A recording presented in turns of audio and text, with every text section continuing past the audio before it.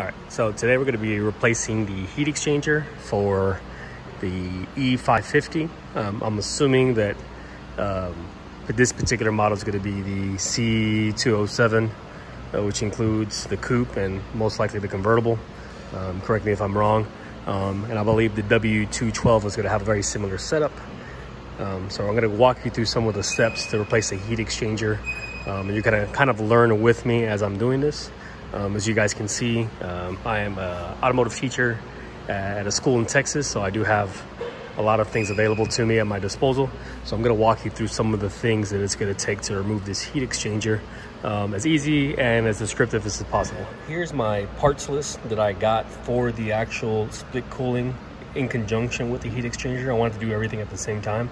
I purchased this off of mercedespartsnow.com, I believe. And as you can see, it's all the components that it's necessary to do the actual heat exchanger. My total was $192, and the actual shipping was $18, and I had a small discount that I found online, so coming out to $209. So it's gonna be a little bit cheaper to go this route. I do know that there's some other companies that sell the whole kit together, but I just wanted to be as budget friendly as possible. So this is where you guys can see here are the components that are going to be doing for the actual heat exchanger. The heat exchanger itself, another budget friendly heat exchanger. I did pressure test this. It did pretty well. The welds are really great. I believe I got this heat exchanger for $198 shipped to my house. There's nothing that I can see out of the norm. I don't want to discredit any other company that makes heat exchangers, but I do want to do some testing on this in comparison to my stock heat exchanger. And here are the actual slick cooling mods. So you're going to have your reservoir. You are going to need some bolts for this, and I'm going to put it in the description, or I might put it in the video itself, of the bolts that you need to actually make this work. And here are the components. You're going to have this small little hose right here that you're going to need, this particular pipe, and a couple other hoses. You're going to need 4 feet of 1/2-inch hose, and you're also going to need 4 feet of 5/8 hose, which is going to be the thicker one here. You're also going to need bar fittings. You can use the plastic ones, but I wanted to go with the aluminum bar fittings just because I got these for about $5 a piece, so it wasn't a huge deal for me. But this particular bar is going to be 3/4 to 5/8 bar. And then this particular barb is going to be 5/8 to 1/2-inch. In conjunction with doing this process, we will be using this particular formula of coolant for both systems. We are going to have to drain the radiator during this process, so we're going to fill this up. This is going to be equivalent to OEM.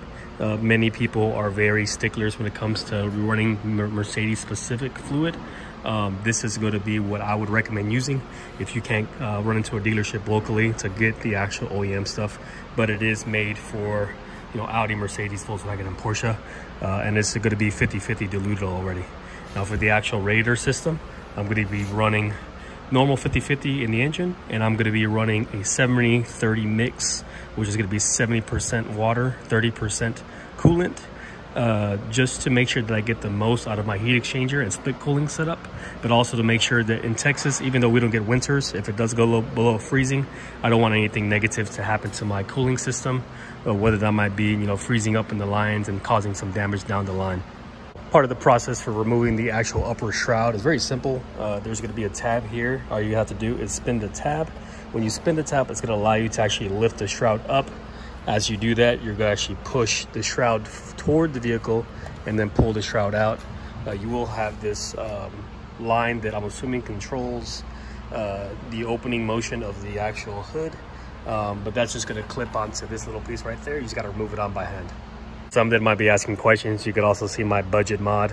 I don't have the spacers yet. There's something that I didn't have the correct size, but all I did was went to a hardware store, 3D printed a brake press on my actual vise, and I bent the metal to the correct size, and that cost me about $16. So if those people are interested in actually doing like a riser, it only costs you about $16 and about, I don't know, maybe about 2 hours of my time. To assist you to remove the lower shroud, I'm going to be using this impact with a 8mm socket on it, and that's going to probably be the easiest way to get everything off.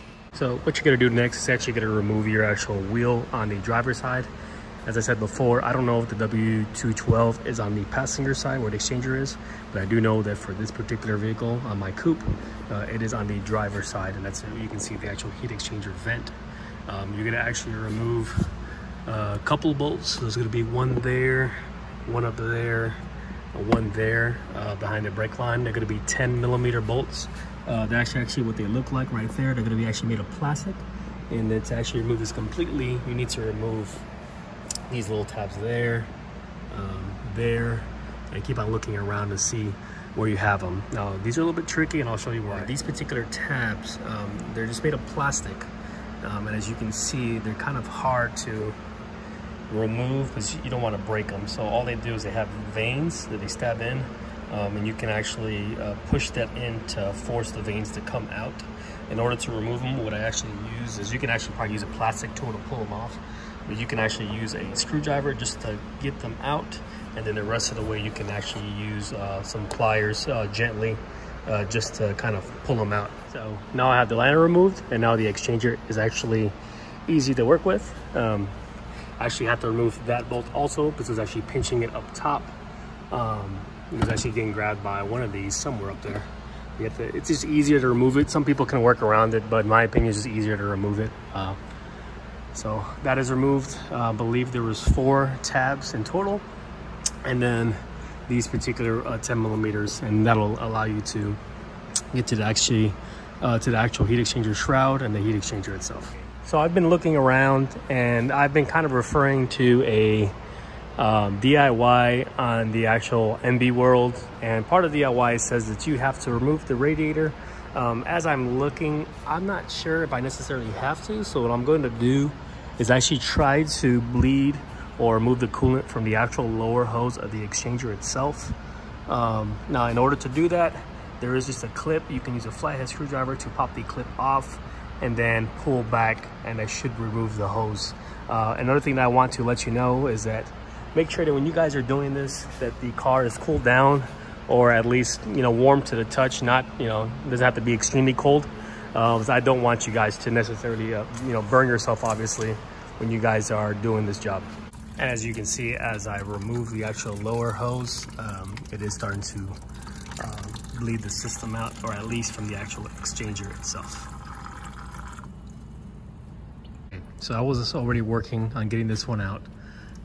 It's already dripping all over it. Okay, so as you can see, that's the heat exchanger, and it's not capped off, so it's just kind of leaking out from the bottom hose. One of the issues that I ran into was somewhere up here. You're gonna find that there is a T-bracket that goes right over there somewhere. What it does is kind of holds the liner down and a couple of different components. You actually have to remove this bracket in order to actually get the whole shroud out. Because the shroud, the way it works is it actually grabs air from the front part of the bumper. But when this shroud is actually up, it is actually blocking the shroud from actually coming out.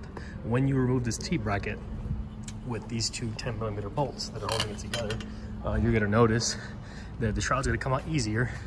You're gonna pull back, and then you're gonna twist to the left and then pull down, and that's when you'll be able to get that out. All right, so I did remove the shroud. I didn't have it on video, but I will say it was not fun to remove. It actually splits in 2 pieces. It's kind of hard to see like this, but it was kind of put together. You got to kind of pry it apart. I had to break some small clips on it, but it's something that's not going to be able to be put back together. As you can see, here's a comparison between the factory exchanger versus the aftermarket one I purchased. It is bigger. I can't tell you that bigger is going to perform better, but it definitely looks a lot better than the factory exchanger. Also, for those that don't replace it, but you want to make sure these are clean. What I did notice is there was a lot of like old grass and bugs and junk that was trapped in the corner of this actual deal. And it could inhibit kind of the performance of your stock exchanger. So just keep in mind of that, but it does look almost double the size. Yeah, about double the size in thickness. I'm sure there's a lot more cores in this one, but it is it should be a pretty big upgrade, hopefully. Okay, so part of this install, and it could be just with this aftermarket radiator that I have because of its pure size. Obviously, it's not going to fit in the same size unit itself. So what I actually have to do with this unit is cut the back portion. Now the back portion has a shroud that meets up to the inner fender. I'm not as worried about that. My worry would be this particular part of the shroud, pulling the air into the unit itself. The rear doesn't bother me as much, so I actually had to remove that portion of the shroud. And forgive my cutting, I didn't have the best tool to cut this in order to get here. When you put it back together, it's gonna be a little bit tighter, but you want to make sure that those tabs are protruding, because this actually is what holds the radiator in place. So I can actually grab the radiator, the whole unit, and it will not come out. That's what's going to hold it in place. And obviously these tabs are what puts everything back in order. Okay, so during the process of you actually removing the fan shroud, there's going to be 2 bolts that's going to hold the hard line that actually goes to your lines that actually go to the intercooler. You're going to have to remove one there, and you're going to have to remove one right there before you can actually pull the whole radiator shroud to access the next part of the install.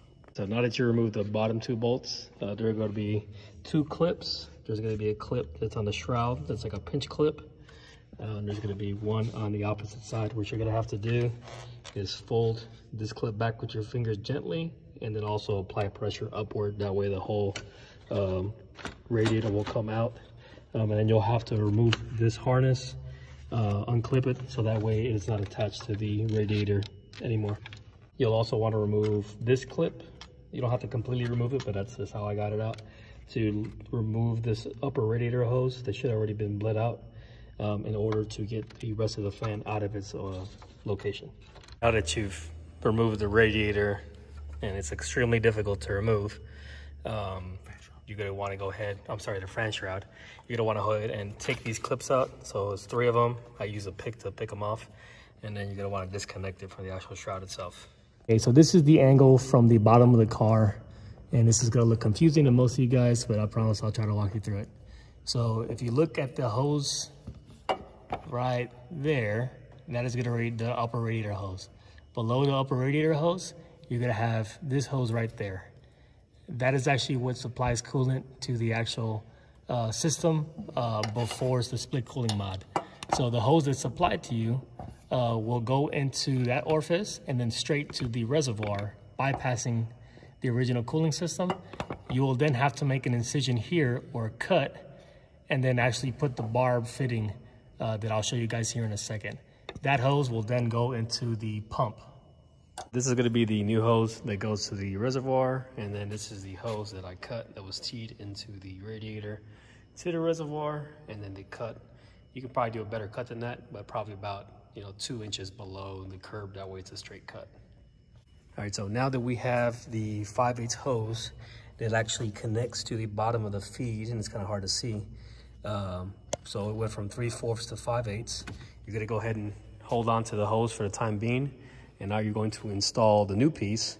This piece is going to go where the T was, underneath the radiator hose, which is going to be that component right there. And then from there, this will go to the overflow tank. Okay, so now we're going to install the actual reservoir. Now, in order to actually do this, you're going to notice that there are going to be mounting points, but you're going to have to remove the bolts that hold this. I believe this is like a boost solenoid or something of that nature that actually hold to the bracket, and you're going to have to remove should be 1, 2, 3 bolts that hold the bracket to the actual intake manifold. After you do so, you're going to have to actually find bolts that are going to replace it, because obviously the arms are thicker on the actual reservoir itself.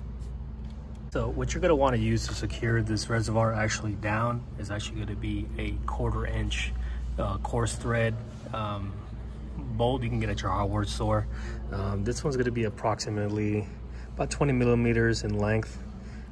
This one's zinc coated. I have a whole bunch of these at the school that I use, and then also like a flat washer also. Before you install the reservoir, one of the hoses on the kit that's going to look like this is actually going to be taking the place of the actual intercooler portion that actually feeds it to the air water intercooler. And you're going to see that you're going to unclamp that hose down there, and it's going to be actually attached to this plastic portion up here. and you're gonna loop that. And this loop is pretty much gonna go into the reservoir and go right into the actual intercooler portion itself. All right, so during this process, now that we got everything together, you're gonna wanna start bleeding the system. This is gonna be for your engine coolant, and obviously that reservoir now is gonna be for your exchanger setup. I didn't go over the final step before I put everything together, but once you put the actual metal hardline into the reservoir, you're going to want to actually take the hose you work with at the beginning, which is the 1/2 inch, and the 5/8, and actually connect them together. So pretty much what's occurring is from the reservoir, you're going to have the return metal hose that's going to be, the actual size is going to be actually 1/2 inch. It's going to go into your 5/8. From your 5/8 is going to go into your pump. From your pump, it's going to go to your exchanger, and from your exchanger, it's going to go from your intercooler, and then from your intercooler, it's going to go up. So it's going to just make a complete circuit, and that's really going to be it. So what I'm doing now is letting the car heat up to its correct temperature, and when this thing actually hits 100 degrees, I'll start adding more fluid. Now, after you've let the car burp itself, one thing you do want to make sure is that your coolant level is actually right below the black portion right there. That's going to be the correct height of coolant when the car is cold that you'll need in the expansion tank itself. For watching the video, one thing that I wanted to convey was that this job is not a job that I would recommend for the average consumer, somebody who does light modifications. It was pretty invasive, even for somebody like me who's been working on cars for a long time. I mean, so my background, I've done Hellcats and Lamborghinis and things like that, and that's why I teach what I teach now. It was a pain in the butt. So if you are planning to do this mod, I do recommend maybe taking it somewhere to get done, just to save you a lot of headache and a lot of time. Another thing I also recommend is utilizing some of the newer components or better components. I do know that there's a heat exchanger AMS makes, there's a heat exchanger that private label makes, and those components might be better than what I had purchased.